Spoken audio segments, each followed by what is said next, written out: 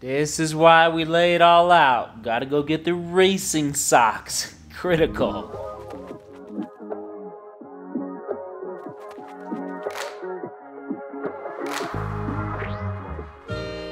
Here we go, boys. How we doing? You guys excited for a little haircut action? Yeah.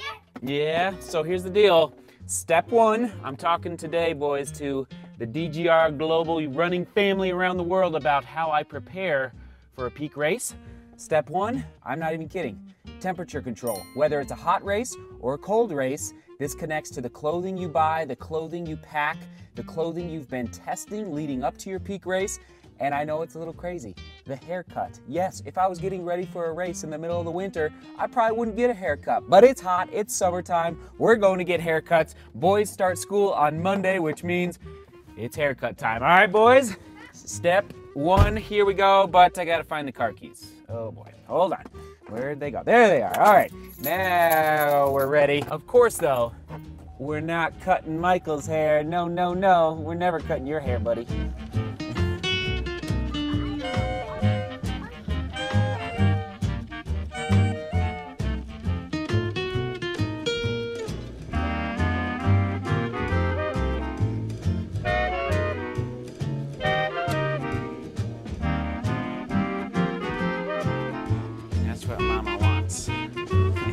Simpler the better. Seth.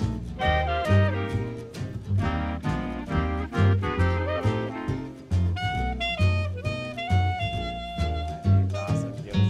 Oh, thank you. Okay, good job, boys. Stand by, Papa. You gotta come here. All right, here we go. Looking handsome. Ready for school? Yep. All right, let's go to the grocery store. Step number 2 for a peak race, provisions. We gotta go get some provisions, everyone, all right? Let's walk this way. So, if I was getting ready for UTMB, Western States, like we're talking big races where there's tons of aids, like serious aid stations, I would be packing probably 3 to 4 weeks out from the peak race. But anyway, step 2, provisions. Getting some gels, getting some angel hair pasta, some more spinach, and then of course your hydration mixes, which you probably will have weeks in advance, but it just doesn't hurt to remind you. Step 2, provisions, provisions, provisions. Whatever you like to eat, drink, days leading into the race, the day of the race, after the race, all of that stuff, you gotta get it. All right, here we go. I mean, we're here, we might as well get a few Bobo bars, if you know what I mean. Michael, we're gonna get Bobo bars, you'll get these.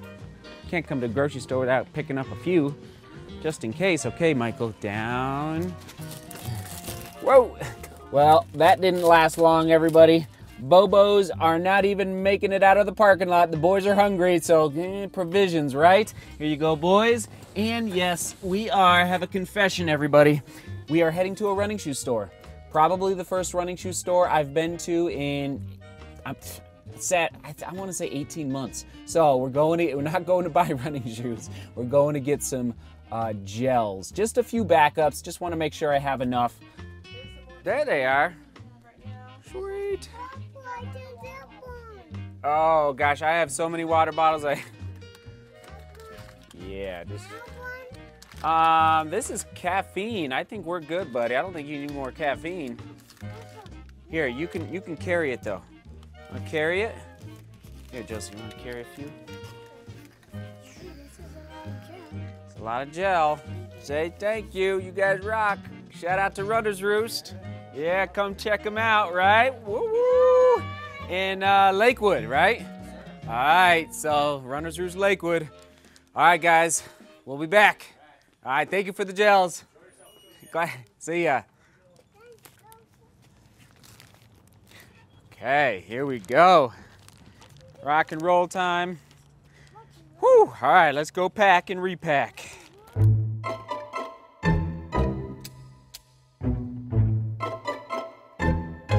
This lady, first of all, she was there that I've gone to in the past who I liked. Yeah. And then we walked right to King Soopers. Oh, honey, to have someone you trust and you know not that.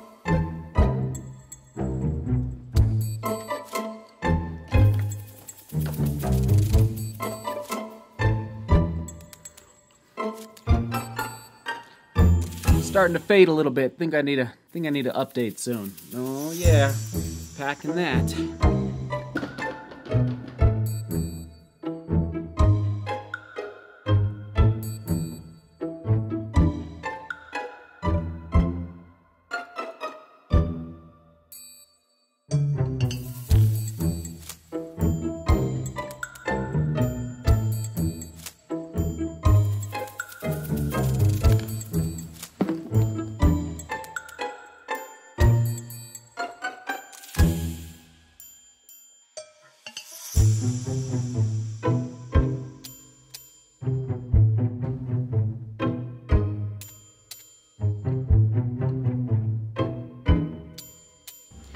This is why we lay it all out. Gotta go get the racing socks. Critical.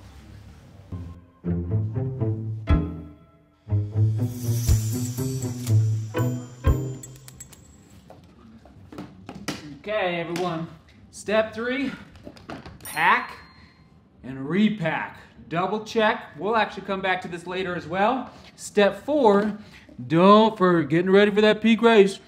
Don't forget what has gotten you to this point, meaning the stretching, the foam rolling, okay? If you can, I like to pack a foam roller with me on a trip, okay? I will bring my foam roller to Europe next week. I'm not getting ready for a race, but it's those little things that I'm always talking about that get us to the starting line fit, fresh, and healthy. There's no reason to forget about that health the last couple days before your peak race. So I've got my foam rolling stuff right here. I'm gonna stretch, I'm gonna foam roll, but then I'm gonna pack it with me, an hour south to Colorado Springs, because it's the little things that add up to bigger things. Okay, here we go. This one might be the hardest step of them all, at least for me. Step 5, getting ready for a peak race. Disconnect. Oh, it's painful. So, before big races, New York City Marathon, World Mountain Running Championships, Naples Half Marathon, disconnecting for 48 hours at least before the gun goes off. All right? So it's about 1:30 p.m. right now in the afternoon. About 5 hours ago, I tweeted out, maybe some of you saw it, I posted on Instagram. I said, what did I say? Goodbye, DGR. I am signing off from email and social media for the next 48 hours so I can get to that place up here that we have the privilege as runners to experience on this earth. That place of focus, of inner drive. I'll just say, I don't want to say solitude, but just that quiet place where we can go to new depths of our being, new depths of pain, new depths of discovering who we are. And I find it much, much easier to do it when this thing is in airplane mode, okay? And even, frankly, like if you're traveling, I would leave it in the hotel. I mean, okay, I know that's a little extreme, but like leaving it somewhere so it's not on you and you're not tempted anyway. That's step number 5. I could go on and on about that. At the end of the day, disconnecting from email and social media. It helps so much arriving at the starting line fit, fresh, up here. Okay, just like that, switching, turning the phone off. Step number 6, here we go. Sleep more, and then do it again, and then do it again. You guys know that. I don't have to dive too much into this. I've been sleeping more. So today I did 2 miles, about 6:45 a mile. There it is on your screen roughly. They're coming around. Remember what I said, Thursday or Friday of this week, today is Friday, the legs would start to feel fresh. It's happening, okay? It's because I'm sleeping. So sleep a little more, and then sleep a little more. But tune-up races, you might not be able to do this every single tune-up race just because of life, but peak races where you're all in, you've been training for 3 months, 4 months, 5 months, no, maybe not 5 months, 4 months. It's time to enjoy the process. It's time to let your legs say, okay, that's step number 6 for getting ready for the peak race. And straight on, here we go. Step number 7. This is a good one. And I've picked up on this more so in the past, I'm going to say 18 months, okay? Laugh. I'm telling you, laughter brings a lot of good natural, I'll just say chemicals into your, like, not into your body, through your body. Laugh. So however you laugh, make sure you do more of that the last 48 to 72 hours before your peak race. Maybe you're a natural jokester. Tell jokes to your friends, like make them laugh and you laugh back. Or if you have your favorite, like, I don't know, book or comic book or something that makes you laugh, your favorite comedy movie. Oh yeah, this is a big one, okay. I like keeping on top of world news, okay, but it's tough. World news is very difficult right now. Therefore, again, connecting back to the phone, I turn off news, especially the last 48 hours, and I switch, yeah, I'll just say it, I enjoy comedians in cars getting coffee, Jerry Seinfeld on Netflix. Like, first of all, I love coffee, and I kind of like looking at old cars, and it just makes me laugh. So that is like one little strategy I use the last 48, I know it's like, this is very specific, but it just relieves maybe some of the anxiety or maybe pressure you might feel you're putting on yourself before a peak race. Laugh. And step number 8, here we go. We're getting there, everybody. Thanks for bearing with me. So as I'm looking here, I'm actually looking at some of the shoes that I need to score for I need to score these 4 right here. I've got 4 more on the floor that I've already scored. And step number 8, to get ready for a peak race, reflect. That's why yesterday morning in my recliner, I'm probably just gonna roll the tape for all of you, I did this.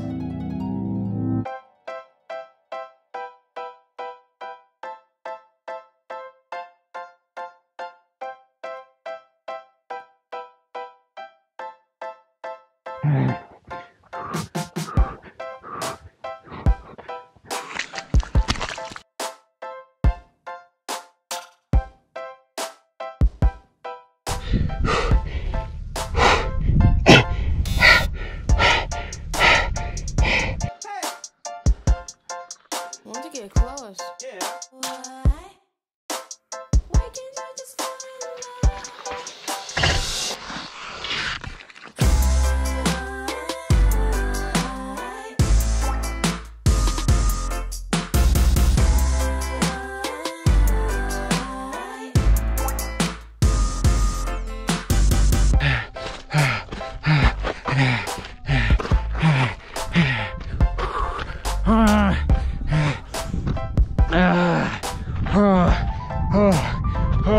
Here you go, okay? Step 8.